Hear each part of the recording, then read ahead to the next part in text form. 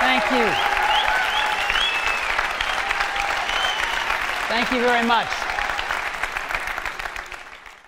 We have some great philosophy for you today. I'm really excited to introduce the importance of free software and the liberation of cyberspace. Now, a computer is a universal machine. You can make it do anything with the right program. Most of these programs have two forms: the source code that programmers write and change, and the executable, which is a bunch of signals for the processor. And the problem is, who gives the instructions to your computer? It turns out it might be obeying someone else. Software either controls the users or it's controlled by the users. It's that simple. When the users do control it, we call it free software. It respects the user's freedom and community. Now, free actually means freedom, not free of charge. And so we can say free/libre to show that. To have control, we need 4 essential freedoms. The first one is the freedom to run the program as you wish for any purpose. The second is the freedom to study and change the source code so it does what you want. If you only get the executable, then it's really complicated to study and change it. To get the real possibility to study and change the program, you got to get the source code now. With those 2 freedoms, each user separately can make a copy and make changes. But that's just individual control. What if you're not a programmer and you don't understand it? We also need collective control, which means any group can work together to adapt the program to what they want. So we need 2 more freedoms: the freedom to give away or sell exact copies when you wish, and the freedom to do the same with modified versions. Now, if any of those freedoms is missing, then it's non-free proprietary software and the users don't control the program. Instead, the developer controls the program and the program controls the users. So the program is an instrument of unjust power. And the developer often takes advantage of this power with malicious functionalities. Most users of proprietary software are actually using malware.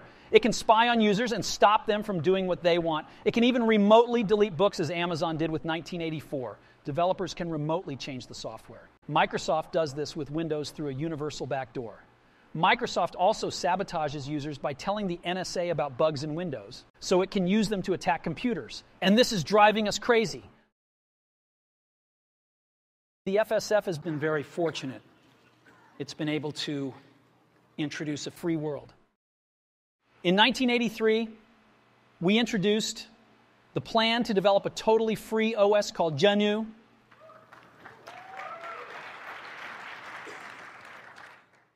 In 1992, Linus Torvalds introduced the Linux kernel, which filled the last gap and gave us GNU plus Linux. Today, there's many distros of GNU plus Linux. But here's the thing. Most of them actually have non-free software added. Why? Well, they're maintained by people who don't care about freedom.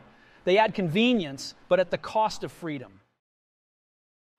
Every once in a while, keeping your freedom requires sacrifice. It can be huge, as at Lexington, but in our campaign, they tend to be little sacrifices. Anyone with a bit of maturity can make these sacrifices.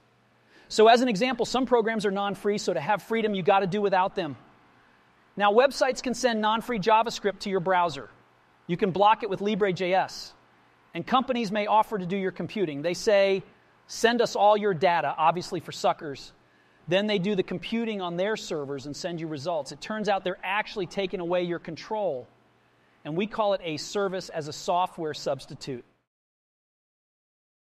We need to cross obstacles. One of them is big companies that profit by having control over users. They don't want to let us advance. Another is the more mainstream open source philosophy. It's about the same programs, but not the moral obligation to give freedom. To keep our freedom, we got to talk about it and say free software. There's also non-free software in schools. It's like teaching kids to smoke tobacco. It creates dependence.